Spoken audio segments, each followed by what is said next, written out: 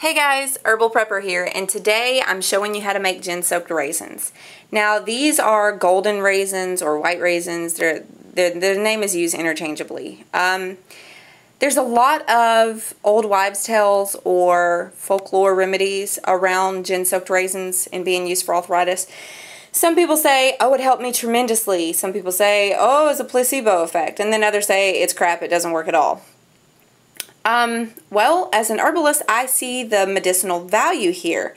Gin is made, or flavored, I should say, with juniper berries. And juniper berries have always been and are still used today for its anti-inflammatory effect, pain relieving, and raisins are both anti-inflammatory, pain relieving, and also antioxidant.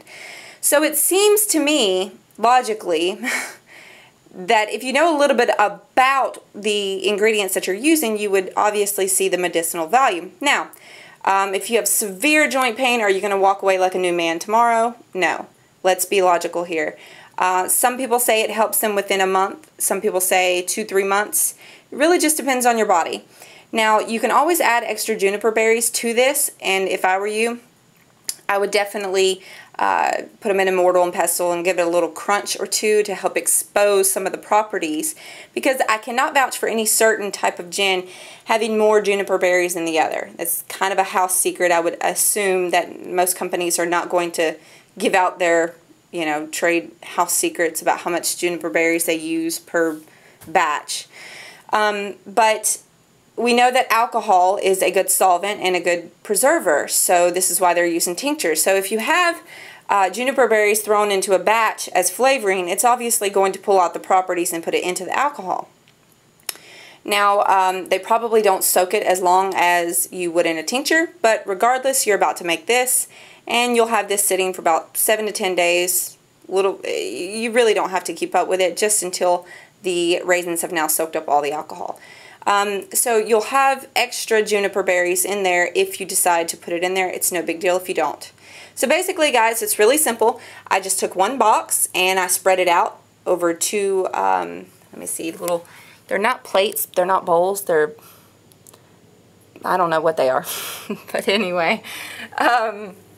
So what you're going to do is you're just going to pour your gin over your raisins until it's just on the top. Let me swap hands. I'm not good with stirring with my left hand. So always use a wooden spoon, no metal, no plastics because of leaching. You want to use natural things. Glass and wood is always best.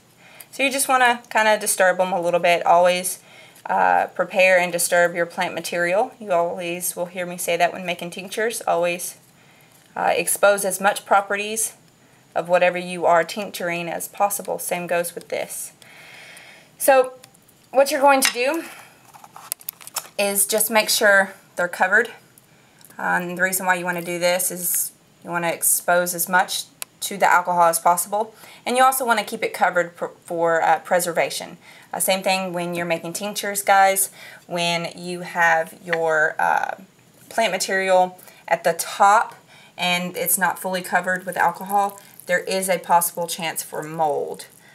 So you want to keep it completely covered, and when doing this, you find that it's preserved and it's used as a solvent. So swapping hands again. So guys, you're just going to sit there and expose this, stir it up, disturb it. And you want to do this, every day or so, just kind of give it a good stir. And then what will happen is you'll start to see some of the alcohol evaporate. The liquid will be soaked up into the raisins. And then after about a week or so, a little bit more or less, depending on how long it takes your raisins to soak them up, then they're ready to eat. And most people say, you'll see it all over the internet, 9 raisins.